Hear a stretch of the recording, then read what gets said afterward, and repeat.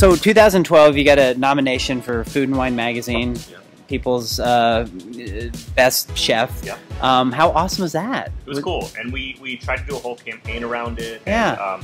And, right then is kind of when I think Texas showed up, and Texas is incredibly. You're listening to the Bar and Restaurant Podcast, where hospitality lovers come to listen and learn with expert David DiLorenzo. Now here's your host, the Delo. What's cooking 480 fam? We are back with another episode of the Bar and Restaurant Podcast, brought to you by the local 480. I am your host, the Delo. As usual, we're coming at you today with another tasty episode featuring our guest for today's show is Justin Beckett, Chef Justin Beckett.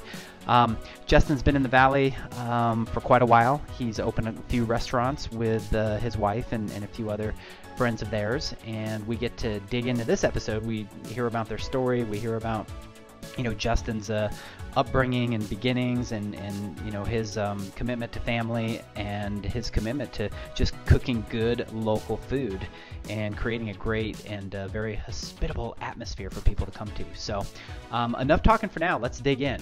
First, I want to give a real quick shout out to our show sponsors, Bar and Restaurant Insurance.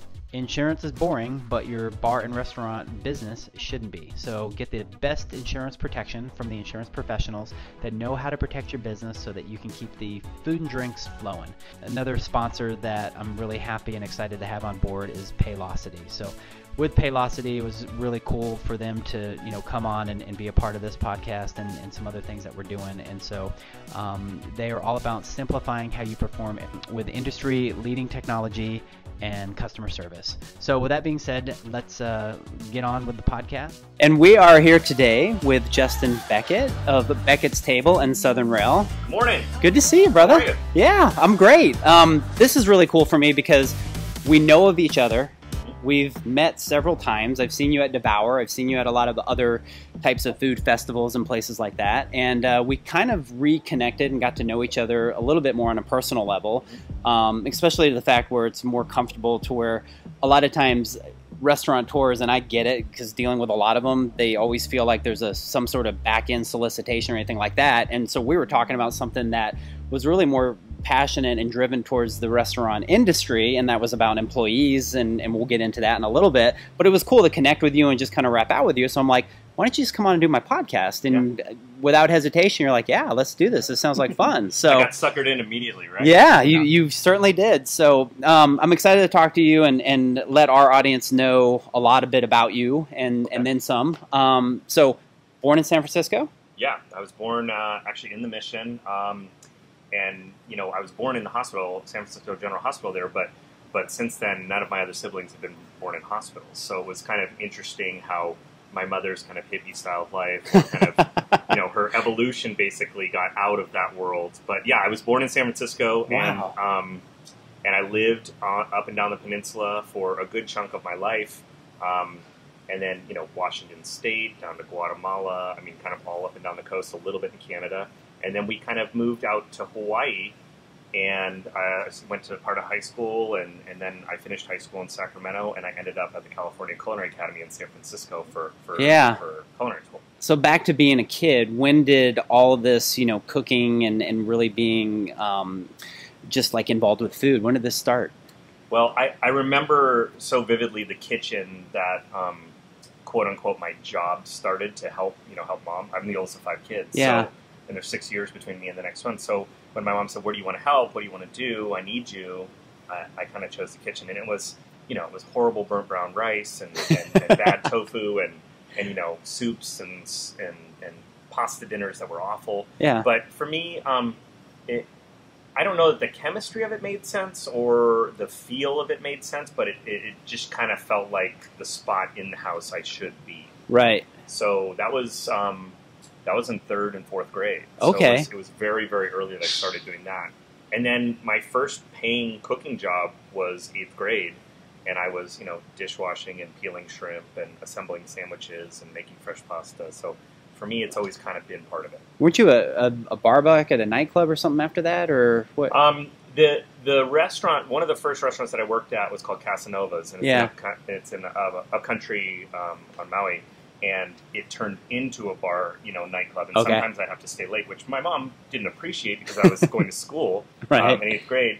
And I think looking back on it, the part that I think was kind of lucky or unlucky, however you want to look at it, is there was this hustle and this bustle, of the bartenders and the cocktail servers and everyone coming back and, emptying the glasses and throwing the ice. Yeah. And, all this kind of commotion that kind of got its hooks in me early, and I think that's part of what led to Got you the restaurant disease. Yeah. The disease. So you have so you have these siblings, and none of them are in the restaurant business whatsoever? Or? Actually, my sister is, the younger of the two sisters, is actually a general manager in San Francisco at a restaurant. Oh, okay. Yeah. You ever get to go back out there and see her? And Well, we used to take a lot of trips out there a couple times a year, Yeah. my wife and I, and even the kids, to kind of see the old stomping grounds. But that's slowed down a little bit. But it is, when I go to a city like that, it's a commitment. It's an Right. eat-a-thon, it's a big vacation or something like that. So, I don't know, we don't get back as much as I'd like. as much as you'd like to, yeah. Okay, so you're going to culinary school there, and basically, when did you leave California and come out to Arizona? So after culinary school, I got a job at the Inn at Spanish Bay, and I was working at Roy's there. And I was there for about 14 months or so. So we're talking 97-ish. Okay. And they came to me and they said, we got the franchise rights for Roy's in Arizona, and we have this investor and this restaurateur who wants to do them. Do you want to move down there? And I was, was 21 and didn't have any commitments. And so I said, of course, sure, yeah, I'd love to go down. So I came down as an opening chef to do the different locations here in the Valley. Where was the first Roy's? Indian Bend and Scottsdale Road. Oh my God, I remember The that. old Seville Yeah. Center. Right. It is across from the train park. Yeah, Whichever where current Chris house. is now, Right. and Yep. okay. Yep. So we opened that in, I think it was December of 98, 97, Okay. like that, or January of 98. And it just crushed it. I mean, Yeah. 450 covers every night, just crazy amounts of volume. You're 21 at this time? And I'm 21, yeah. And we had tons and tons of cooks and staff and Yeah. corporate trainers and all that stuff. So it was a really great opening experience, but that was kind of the beginning of, my real kind of in-charge cooking style. Yeah, you felt like it was your own. It was almost like your own restaurant. in a Yeah, and I've sense. always treated everyone's restaurant As that your I own. worked at, like it was my own, and I think that's a good trait for sure. for anyone who wants to become a leader. Right, and including your own restaurants, you've opened up 18, is that? 18th. Southern Rail was 18th restaurant I've opened. That's awesome. Yeah. That's Well, a lot, by the way. That, in dog years, that, goes to, 4 or 5 years of time. That's like 2,000 restaurants in dog years. So, no commitments. Obviously, when you're opening up Roy's, you are married and your wife is in business with you here in Southern Rail. When did you all meet, and how did that happen? So we met actually on August 30th, and the reason I know that's my sister's birthday, we met at Raw up in Kierland. Happy anniversary. Thank you. And it was a mutual mutual friends going away party. Okay. And she was actually being set up on a blind date. With that somebody night else? With someone else. Ah. And we got to talking, and we just have not stopped talking for Ever since. 15 years. So it's been really great. We actually all left as a group that night, and I was deathly afraid of walking across, the group of people and saying, "Hey, can I have your number?" So I'd ask a friend to ask her sister to ask her friend to ask her that's friend, funny. to get her number. Yeah. So, but it ended up working out. And how old were you when you guys met? Oh, I was. So that was 2004. Yeah. 2003. Okay. So That's just cool. A kid. And you guys are in business together, so how is that? Does that work really well? You guys? Well, she's really one of the greatest attributes in her brain in her life is she's really good at all the things that I'm not especially great at. Yeah. So and really good at some of the things that I am good at also. But she tends to run the ship of all the things that I don't get to, I can't get to, I don't know how to get to. Right. And she kind of pushes that forward into the 4 of our plates, and keeps the ball rolling. Keeps it going. It's an incredible support system. She's also a beaming, shining face in the restaurants. Yeah. So when she's in here, quick funny Yeah. story. When we opened this place, I had big britches, and I was thinking, oh my gosh, first restaurant and all this stuff, and big deal and all that. And people would come in, and on a nightly basis, they'd be like, "Is Michelle Beckett here?" And I'd be like, "Kidding? What are you talking about? I'm cooking here." And so she's she's a big deal in this town. She was Yeah. a teacher for many years. She knows a lot of families. She knows a lot of people. So it's a really great community to involve in our restaurants as well. She's definitely the face, and especially when I come here, I'll see her doing pictures for social media. She'll be touching tables. I mean, even out at the events at Devour, Yeah. just really, really, really sweet. So that's cool. And it's really nice to have a husband and wife couple paired with a husband and wife couple. Because Yes. the four of us really balance each other out. And you know, Scott and Katie on a daily basis have their duties. I have my duties. Michelle has hers. And we kind of all just conquer Yeah, what we need to do. conquer in front of everything us. together. Before we get into Scott and Katie, let's talk about, you have 2 kids. You have 2 boys, Tobin and Grayson. Yep. And 9 and 11 still? Or Mhm. Okay. But a few more days, you know, Grayson will correct you and tell you that he's almost 12. Almost you know? 12, of course. They're at that. Those are great ages, by the Yes. way. I have 2 kids, 15 and 17. So let me just You just went forewarn through you, your water bill will go up pretty soon. Oh, Yeah, yeah. those showers get longer. But anyways, what are the boys into? They love books. They love reading. They get that from Michelle. Okay. She's the smart one of the two. But they are heavily involved in school. They love being there. Yeah. Grayson, most recently, is extremely involved in YouTube. He is just, you know, he has his own channel. He wants to talk about it all the time. So he might be a little social media guy in the works. That's great. And then Tobin loves to read. They both love Legos. They love movies. You know, Grayson loves fantasy football, which we just started.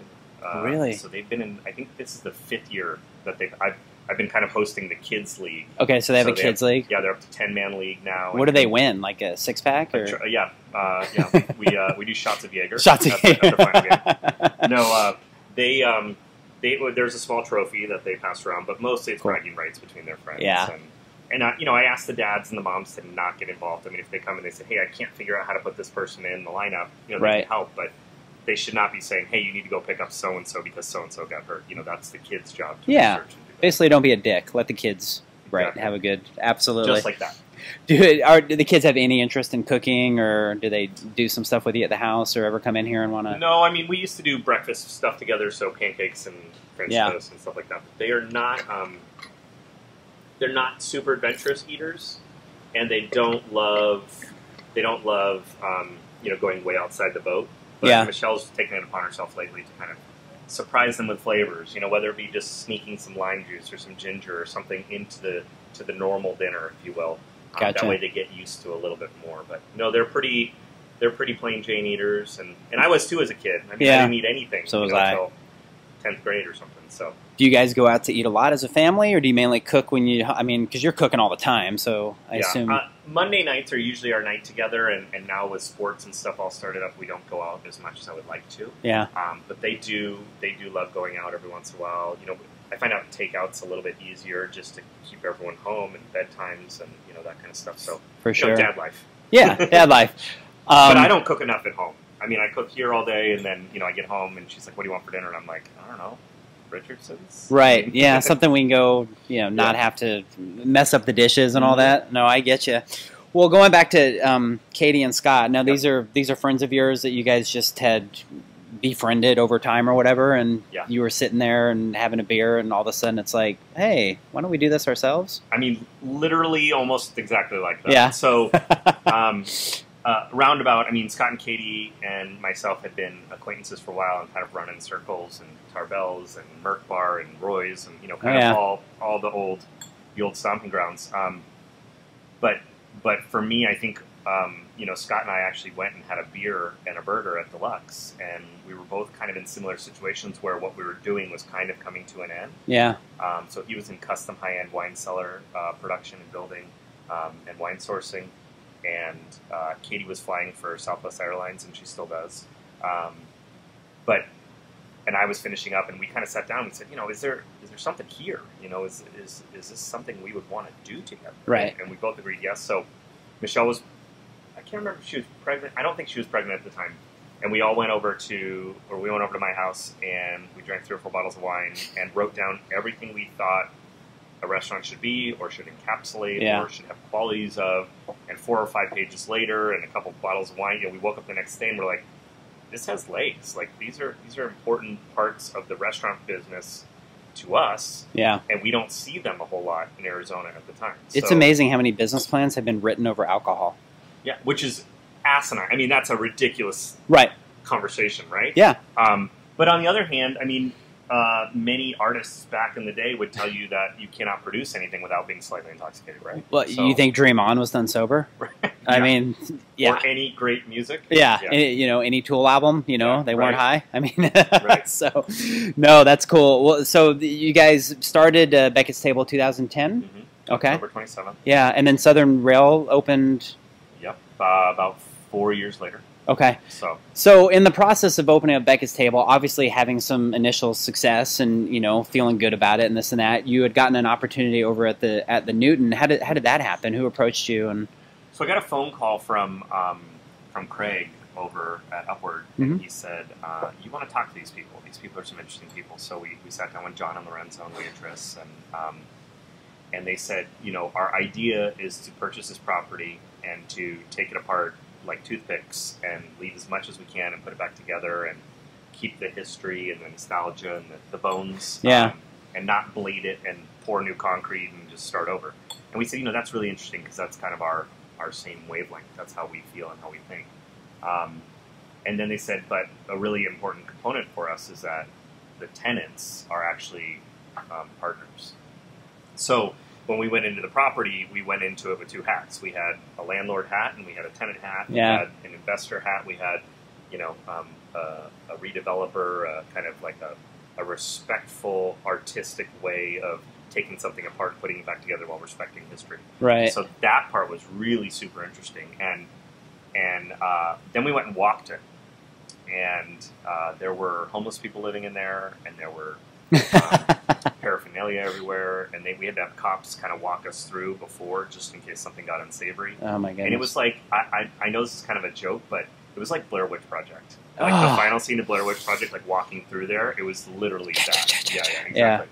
But the funny thing was, on the drive back, we were all like, we have to do this project. This makes so much sense. And having partners like Changing Hands, Southwest Gardner, and having all the space there to be able to throw parties and do community events. I mean, there's really a ton of synergy that made sense to us. So. Well, fast forward, and now we're 2019, soon to be 20, and we were talking pre this interview about Arrive, and I was like, no, I want to talk about Star Wars, but let's talk about Arrive now. I mean, how exciting is that? Where Camelback, the light rail, and you have the full development of what's going on. Hopefully that'll, kind of bring an increase. And yeah, and it is, I think there's two goals. You want to go into a very populated, busy place next to a dry cleaner. Yeah. Or you want to beat the crew, beat the scene, and get there right before it happens. Right. And I think we've been 5 years early.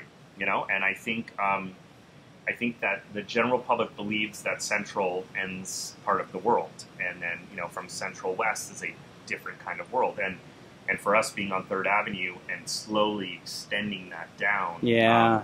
And now having more and more reasons to get down there, and even all the way to 7th Avenue with the Melrose District and what's happening, our goal is just to get traffic, get foot traffic, get people down there discovering that there's some quality stuff. And people that are living around there. And, I mean, you watch the whole development on Central and where Chula is and Huss and all that, and that's just been an amazing undertaking. Yeah, and I mean, people don't even remember 5 years ago that the parking lot used to be mostly empty. Yeah, no, that's exciting. So, is there? Do you split? Obviously, you do. You'll split times between Beckett's and Southern Rail, and how does that work? I do write a schedule. Okay, and it has me going to certain places on certain times, but everybody around in the kitchens knows that that's fluid because if something comes up, I gotta do it. So. I use the analogy of I'm a firefighter and I go to the closest, hottest fire to keep the fire away from where we are. Gotcha. So I love being in both places. I love the fact that it's not 5 problems in one place; it's 10 problems in 2 places. Yeah. And when I say problems, I mean a prep list or an event coming up or whatever. So for me, I live in the 16th and Bethany, so I basically do a triangle. My car does a triangle every day. Yep. And I don't even have to drive it anymore. It just knows where to go. It just knows where to go. Yeah, you just need one of those automated cars. Exactly. It's funny. I lived on 16th and Morton for 11 years before I got married, and now we're on 32nd and North. But that whole area right there is really cool. Well, I like it. I mean, Michelle and I say, would we ever move? And there's not really another neighborhood I want to live in. Yeah. And I was I'll use the word transient, but that's obviously not what I mean. But my family, I mean, I've lived in like 30 houses by the time I was 22. Right, because you moved all over. Yeah, so for me, I wanted a home base for my kids through college. Stability. So they can come back and visit and have their room. And after that, who knows? I mean, maybe we'll get a flat in San Francisco and, just call it a day, yeah. right? Do you do any gardening at home or anything as far as... I have dreams and thoughts and and aspirations. Aspirations, and I also have incredible guilt for not doing it. Right. But no, most of my time at home is spent in the dark.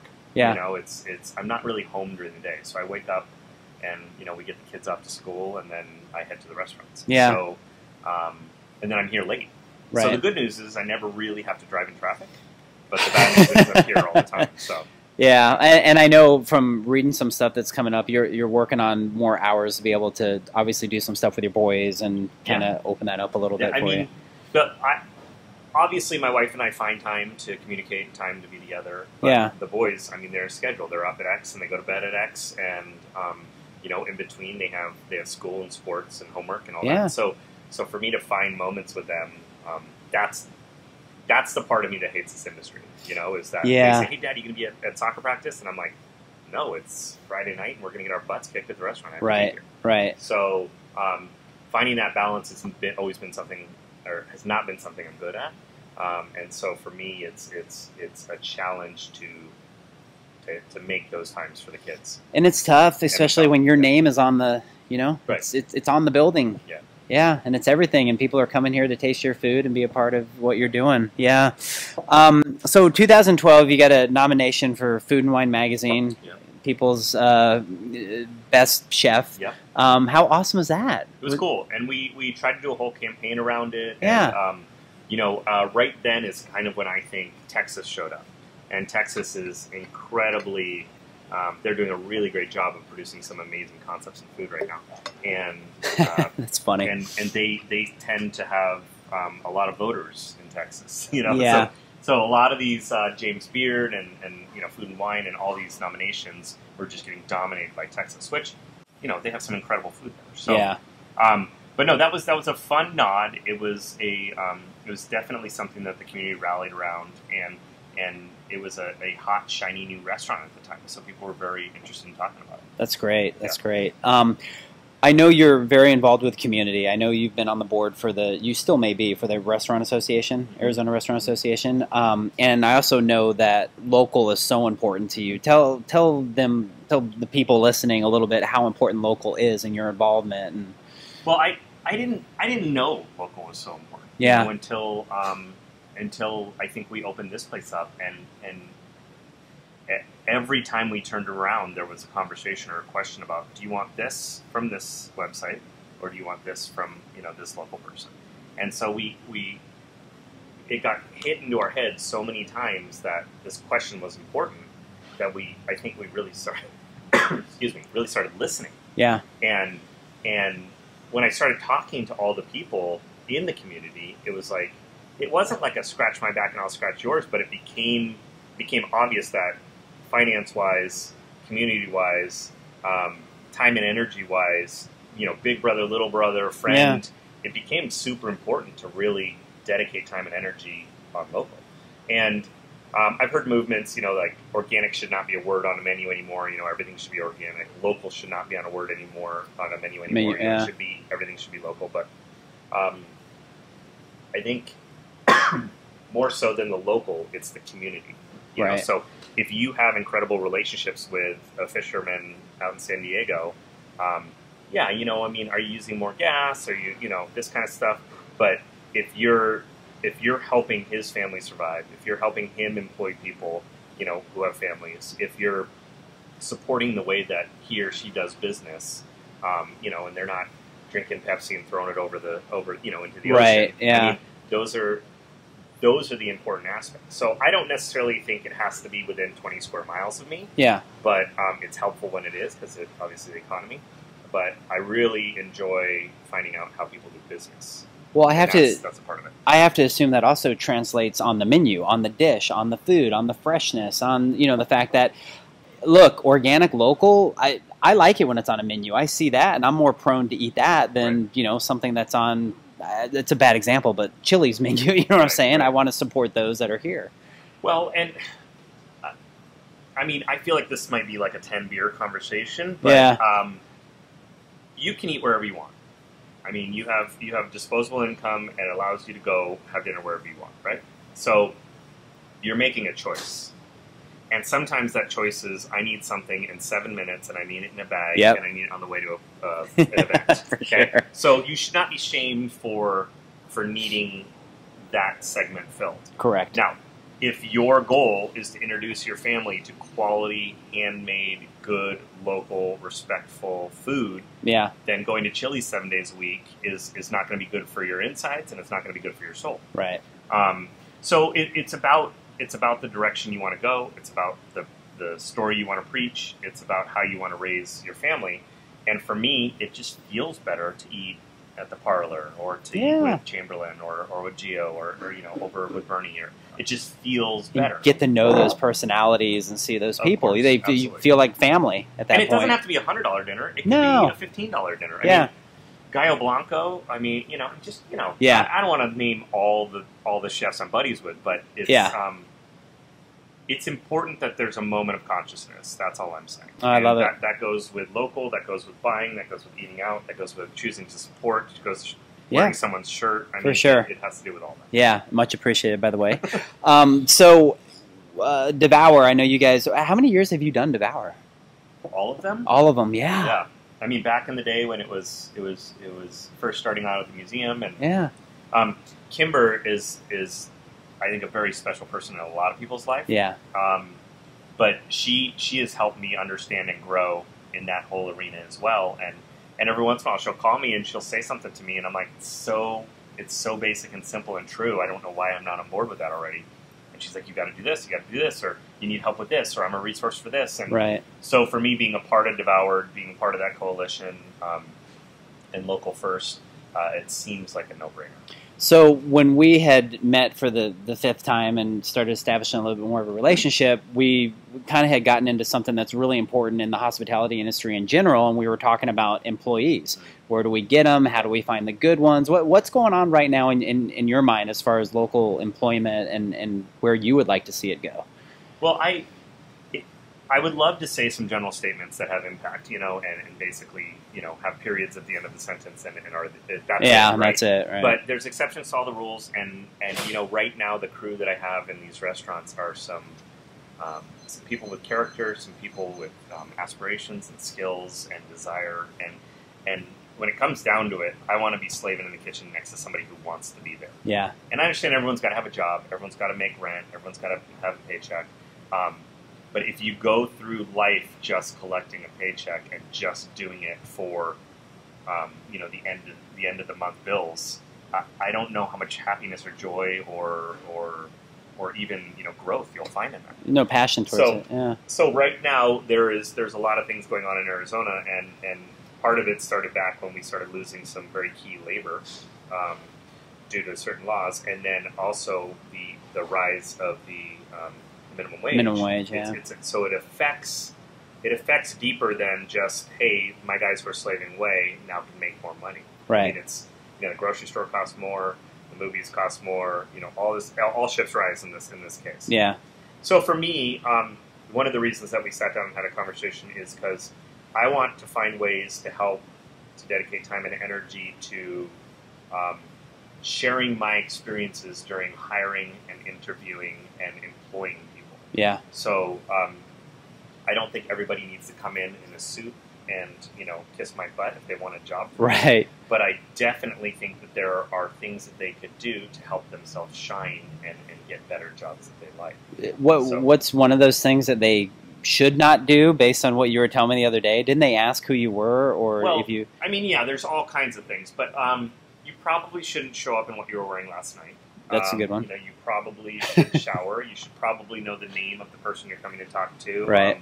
You should probably know a little bit about the restaurant you're applying at. I mean, maybe a couple menu items or the history, or even just go on their website. You should probably be on time.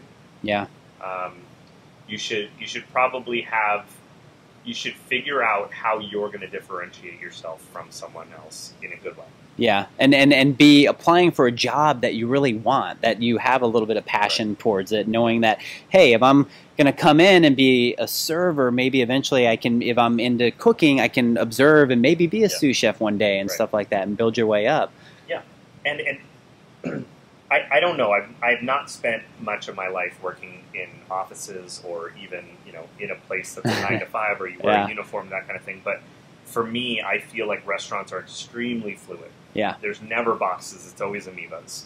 And to walk into a restaurant and have expectations that every single thing's going to be exactly how the last restaurant was is an asinine concept. Yeah. So people in the restaurant industry are different. We're a different culture. You're an artist. Yeah. Well, I mean, yes, some people are. But I need robots and I need artists. You know, I need people who do the same thing the same way every time, and it's consistent as hell, and they're machines, right? Right. And then I need people who go, oh, the flower's outside and it's amazing. You have to do it like this, and I need both those brains in my establishment. So where do you find those people nowadays? It's hard. It's hard. A lot of it's word of mouth. Yeah. A lot of the cooks and front of house people in each restaurant are friends with other, and so it's kind of the game where it just spreads out, word of mouth. But the other part is just reaching out through the paper or online or through Local First or just having. But that's what our conversations stem down to is how we reach the right people. And what's going on with the culinary scene in Arizona? And you would think it would be a great feeder to restaurants around here, but what's going on with all that? You mean the schools? Yeah, the schools out here. Well, there's definitely less schools than there used to be. Yeah. And I think I can only speak for me, and I will tell you that 4 days out of high school, I was in culinary school, and it was a tremendous foundation for me. Yeah. But my school was only 18 grand, and it was an 18-month program. And I was in school for 8 hours, and then I stayed there and worked for another 4 to 8 hours. Yeah. So I literally spent 5-6 days a week just immersing myself in it. It was almost as if it was an externship and schooling at the same time. Yeah. So for me, that foundation is what I wanted, what I needed, and 100% where I should and wanted to be. Right. So I think some of my experiences with some people who are coming out of school now are, it's either a second career or they had this scholarship and they had to use it up, or their parents didn't really. They said they had to go to school, and this seemed like the easiest way out. And some schools now are part-time to the point where it's 2 or 3 days a week, and then some online classes. And for me, the most important part about cooking is cooking. Yeah. I mean, you have to do. I'll write new menu dishes, and it's not till the 4th or 5th time that I'm like, that's the one. That's right. It's the experience. It's actually doing it. Yeah. And food's not a box. I mean, it changes every time you touch it. No, I mean, that's so true, because not every, until you really get your dish down and I mean, it's measurements and it's everything. And then being able to teach that and relay that. Yeah. I don't even think I answered your question. I think I went on that's all right. 4 different. Yeah. I went all the way out to the 303 and did a whole loop around Phoenix. That's okay. So. We don't need to answer questions. We don't need answers. It's all good. What's your input so far on what's going on, like 2018, 2019, the future of 20? I mean, you see all these restaurants that are opening up, and I would assume, I mean, to you, to me, to people that are living in Arizona, it's pretty exciting. I mean, you see a lot of new developments, this and that, but you also see quite a few that are closing. How do you think that's going to go, like, going forward, Well, it's interesting. I feel 2 ways about it. I really do, and there's probably some gray area in between. Yeah. So, I had a chef once pull me aside and say, we have 3,000 seats in this corner, in these 4 corners of restaurant space that are open 7 nights a week. Mm-hmm. It doesn't include lunch. So if every restaurant gets 1 person per seat, that's 3,000 people just on that corner of Phoenix that need their, that have to fill their restaurants. So when you look at it that way, you think, how the heck is any restaurant going to stay alive? You're right. Yeah. And most restaurants obviously would prefer to have 2 or 3 seatings in each of their chairs. Yeah. So, for instance, we have 127 seats. So if we're doing 250, 300, 400 covers a night, that's a really good bottom line. That makes sense. Right. But if you have 120 seats and you only fill 30 of them, that affects the bottom line. It affects anyway. So in one sense, I feel like there's a lot of saturation. But the problem is it's not all the same kind of restaurant. Right. You have a sports bar, you have a high end, you have a casual, you have Poke a family bar, spot, you have a to-go spot, something.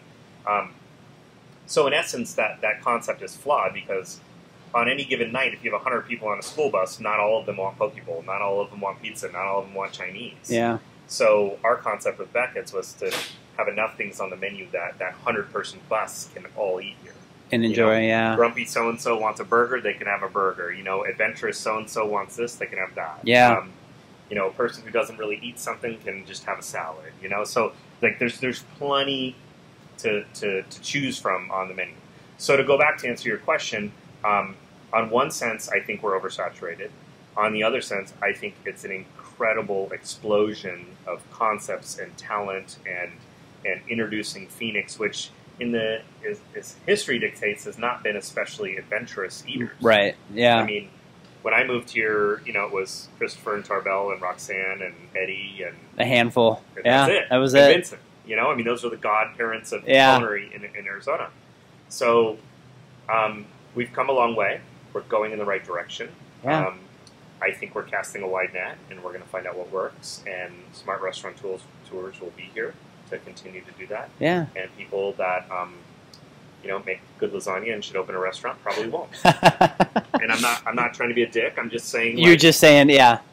It takes a lot to run these businesses. Oh, even from my aspect, I'll get calls from people, and it was funny. I heard you talking a little bit earlier in the kitchen, and I'll get calls from people that are like, "Yeah, we're IT guys, and whatever craft maker people, and we're going to open up this really cool wine bar or this really awesome restaurant." Right. I'm like, cool. I go, I'm going to do you a favor. I want you to give me $5,000. I'll throw it away for you. And then basically I'm going to tell you not to do it, right. Because it's just the amount of work, and not just getting it open, but all the after work that comes after it. I think a lot of people just lose sight on, like, oh, wait a minute, we actually have to work at this. Right. And year after year, it just never stops. So it's. I used to think that that having good people and a good system in a good building would produce the end result every time. Yeah. But what I realized, and my dad was an electrician for Georgia Pacific, and he would get calls at midnight because.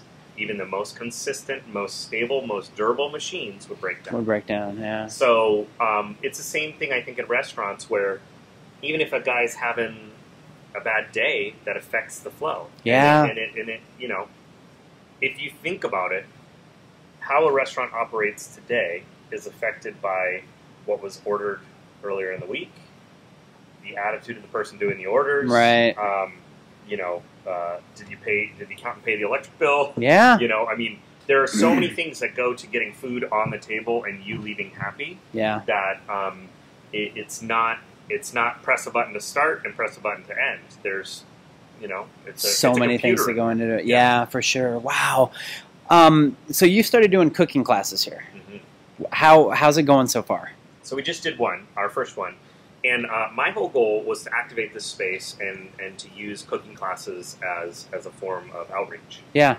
So I love cooking classes. I love teaching. I love showing people food. I love convincing people who hate to cook that cooking is fun, or love at least rewarding. So we did a cooking class. We did 24 people. We did it lunchtime on Saturday. Excuse me. I showed them all how to make fresh pasta, and then we ate salads and pasta and desserts and drank some wine together, and it was a really fun class. It was a really fun day. So we have committed to doing other dates, and we're going to produce those through our social media, and I mean, it's a part of who I am and what I do is training. and teaching Yeah. and sharing with the community. So again, it's just another part of my commitment. Well, it's you opening up more of your passion and sharing it with others around here, and then just creating more of that community connectivity. And it's like, people are going to talk about it to Right. bring more people. Well, it goes back to responsibilities. I mean, Yeah. I'm in charge of making sure that every dish that hits the table is delicious and rewarding and Yeah. exciting and worth what the people are paying. But I also I've been respected and treated well and given chances Yeah. throughout my career here in Arizona, and it's part of my mission and my goal to be part of the community and not give back necessarily, but to be available and to be out there. Was your younger part of your restaurant life a little bit wilder than your now part? Are you saying I'm not wild and crazy right now? Well, Yeah, I mean, I think so. I didn't go to college. Yeah. And I went right from high school and I've never been a party kid. Yeah. But I think that my, sous chef, early chef days were definitely my college years. Yeah. And, I like to, drive a fast car and, all the things that chefs do, when you get out at 10 or 11 o'clock at night, there's nothing to do. We're young men. Yeah. So it was fun and I learned a lot of lessons and I even see it now, in younger people that come across our paths, but it's different now. I think it's more, it's less about going out to a bar and meeting people. It's more about how you interact, electronically and kind of connect that way. And it's interesting. Do you notice a lot of people, even when they come to a nice restaurant like this, like on their phones a lot? Or yeah, I mean, I think it's part of the culture now. I don't think it's something, I've heard fun things where you stack the phones in the middle and the first person to check, pays the bill and that kind of stuff. But that's cool. I also feel hypocritical because I tell my kids, no more technology. You've had your hour for the day or whatever it is. Yeah. But Michelle and I are, constantly on our phones. Yeah. We're posting on social media. We're checking. You're emails. working. We're working. Totally. But it's challenging, and there's. When I was a kid, we used to have to look in the phone book for something. Yeah. But we gotta learn how to embrace it. We had pagers. We had the big phones. I mean, pager. Yeah, I did too. Crazy. I still know my number. That's how crazy it was. Yeah. Well, so people that don't know you, a little synopsis of each one of your restaurants and what they could expect if they wanted to come and eat there. Okay. Yeah. So Southern Rail, we just had we're about 5.5 years old, and when we started that restaurant, our mission was to create Southern food and introduce it to Arizona and to make sure that they understood that, dark roux and gravies and all this stuff is really important. Yeah. But that tended to, I think it was confusing for people. So right now it's, seasonal American cooking with influences from the South. Okay. So we have our fried chickens and our fried green tomatoes and our pimento cheese. Which is all absolutely delicious and craveable. But I think the biggest misnomer about the South is the community in the South is all about barter and trade. And hey, you give me, a jar of peach jam, and I'll give you my fresh collard greens. Collard greens, yeah. And what I discovered eating all through the South was how important vegetables were, and how you touch the vegetables and produce the vegetables. So for me, my discovery with Southern Rail was bringing people into the vegetable side of Southern, which has been really a lot of fun. That's cool. So we're open for lunch and dinner every day. Okay. We do a brunch on the weekends. The beverage program, an outstanding bourbon program. Okay. And local Arizona wine program. Yeah. Too. So we've been, given quite a few nods for how incredible the Arizona wine list is there. Congrats. That restaurant has been amazingly... it's just been great for events. So we do our Mardi Gras and we do our jazz and jambalayas in the falls and the spring, where on Sunday nights you listen to jazz and you eat some great spicy jambalaya. Yeah. So we have so many thematic events that are incredibly delicious and great fun. I can attest to the jambalaya. I've had it, and it's really good. It's fun. So we always have something going on at Southern Rail. Cool. And then, spending the day at the bookstore. Yeah, you're right next to a nice bookstore, and our social do hour your is thing. incredible. Our bar is amazing. Patio's beautiful. So Awesome. That's Southern Rail. And that's at 3rd Avenue in Camelback in the Newman. So Beckett's Table, we're coming up on our 9th anniversary here next month. So that's going to be a fun hoopla, if you will. Right on. And Beckett's Table has always been based off the fact that we're going to throw a dinner party, and we hope the neighborhood shows up. Love it. Yeah. So, how we built the kitchen, kind of sticking out into the dining room. Kind of see what's going on. Yeah, and when you come over to my house for a dinner party, where do you end up? You end up in the kitchen, right? Asking me questions, that kind of stuff. So we kind of wanted to mimic that here. But this location has been a restaurant for 40 years, and we were the first people to ever take it down to the walls. What was this before? So it was Nick's, it was Big Sky Bakery, it was That's Italiano, Mary Coyle's original location. God. So, and we discovered all this stuff by kind of taking apart piece by piece. Yeah. And, the bow truss ceilings and the environment, the way it feels in here, the way it smells when you walk in, is all part of kind of the vision and the culture. But seasonal American cooking. Okay. I was ignorant in the sense that when I was growing up as a chef, I believed that menus were dictated by proteins and how you wanted them in and out of the menu. Yeah. In my belief right now, menus 100% should be dictated by the local produce.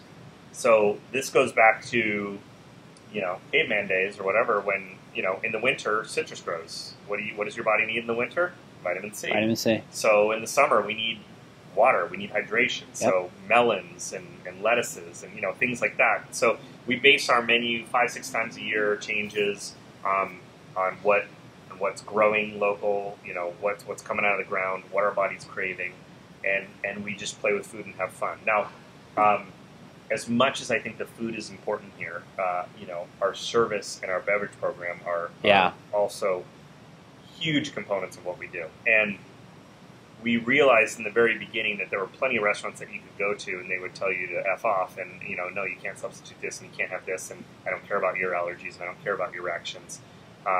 And from day one, our goal was to never say no whenever possible. That's awesome. And that's a big statement, especially coming from a chef that's like, these are my dishes, Well, of course I'd love to tell you to eat it how it is. Right. But if you tell me that you're going to be sick on the toilet all night if you eat this bread, then of course you should eat something good for you and we'll make it work. Yeah. And now I think that's a place that people rely on us. They feel safe coming here. I love that. For that. Yeah. And also I think that, as a moment of pause and something that's really extremely important is the wine cellar over there. Yeah. And, you look at it and you think, oh, it's a room with wine in it, but it's the right temperature. Every bin in there has been personally tasted by Scott and Katie and that wine has to make sense in that bottle from the place it's coming from and what the mission is, And they've always told me that the wine needs to complement the food, and I've taken that very personally because I think it's incredible that they're willing to have things in house that go with our cooking style, but also the awards that cellar gets on an annual basis. It's a very important part of your business. Through the roof, it's unbelievable. So we sell a lot of wine here. We also obviously have a strong cocktail program, and the thing about Beckett's is that you come in here for an experience and you leave feeling warm and fuzzy. Yeah. And that's more than just food or wine or service. It's the experience. Yeah. No. So Beckett's, Southern Rail. You're doing cooking classes. What's next? Anything? You good for now? I keep my days very busy. Yeah. I don't need another thing on my plate. But you have to get approached, though. Yeah, and I think I think every commercial real estate person will send me an email with the perfect property, right? And we'll do whatever it takes to get you in this location. Yeah. And I think when we made the commitment to go to Southern Rail, it was very circumstantial, right? It was the right property, the right partners. The right part of town, a year early, 2 years early, we wanted to be in first. Mm-hmm. So that was really important for us. And now I think, we believe that there are concepts within Southern Rail that have legs, so focus on the po' boys or focus on, excuse me, some farmer market components with some of the goods that we can sell there. Yeah. We also believe that, Beckett's Table could have another location in town. It's the right spot and the right people. So I'm not telling you we're not looking. I'm not telling you we have the lease signed. I think it's a scary time in the restaurant industry, and I think that we're really focused in doing what we do well and keeping it alive and healthy and happy, in a time when we're not the new shiny penny. Right. but I also have lots of hopes and dreams and Yeah. excitement about other things too. That's cool. You're still young. I mean, we're both still young. It's like, we're always, One or two with good that years with left. that drive. Yeah, just a few, in dog years. Okay, so a couple quick fire questions to just ask you to kind of wrap this thing up. So, who would win in a fight, Bruce Lee or Rambo? Does Rambo have weapons? Oh, of course. Maybe Rambo. Yeah, But I want Bruce Lee to win. I know you do. I I know do. you. I know you really like Not Bruce just Lee. because he's from San Francisco. I mean, if Chuck Norris were involved, it would be Chuck Norris. Oh, it would be, because Absolutely. I almost put Chuck Norris in there, and I Yeah. wasn't sure. I Oh, was like, it's a slam. He wins every time. definitely Chuck. Doesn't Okay, matter. gotcha. If you're going to go to a game, is it the 49ers or the Giants?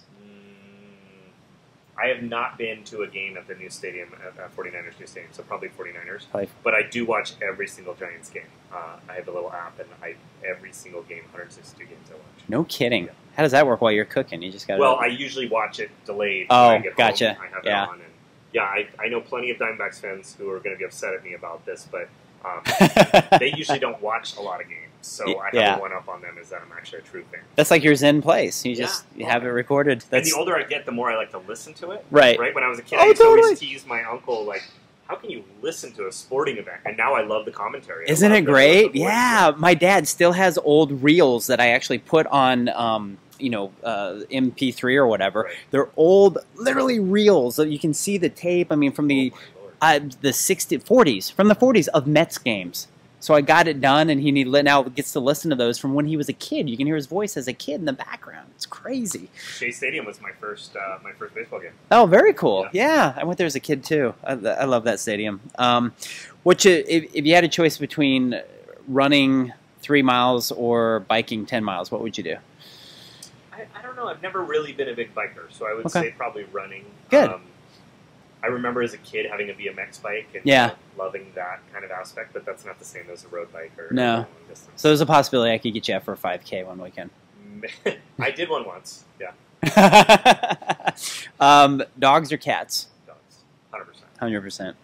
100%. Disney or camping? I do like camping, but it has to be like glamping. Yeah. Like I want like cast iron skillets. I want a full stove out there.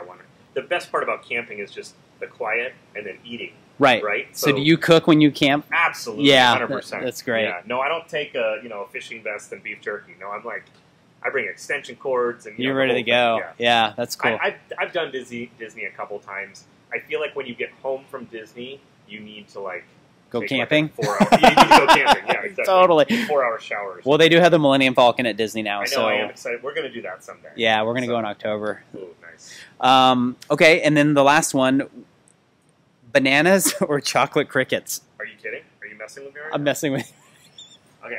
Do you know my thing about bananas? I read about it. Okay. No, I'll read anything about bananas. I didn't want a banana in the same room. No bananas. Zero. No. I was dying laughing when I heard that. I Well, had a server sit down for pre-shift the other day, and they had a banana, and I'm like, get it out of here. Get out of here. That's the one thing, yeah. Oh, that's great. That is great. Well, I really appreciate you taking the time and being on the podcast. I know you're on social media. You guys Yep. are active on there, so Instagram, Facebook, whole nine yards. All of Okay. it, yeah. I try to take as much content as I can personally. Yeah. And then Michelle turns it into amazing posts on a daily, and she takes it very seriously. I mean, it's not post when you can. It's a regiment of Yeah. a couple times a day and interactions and replying to every post and review, and so it's all Awesome. part of it. Yeah, it's just part of the business now, Yep. which is great. So, yeah, thank you again. I hope you guys all enjoyed this podcast, and please, subscribe if you have not yet. Leave us a 5-star. Follow us on Instagram. Follow Local 480 on Instagram, and check out the new website that we have, the barrestaurantpodcast.com. So until next time, this is the Delo, and we'll talk to you later. Peace.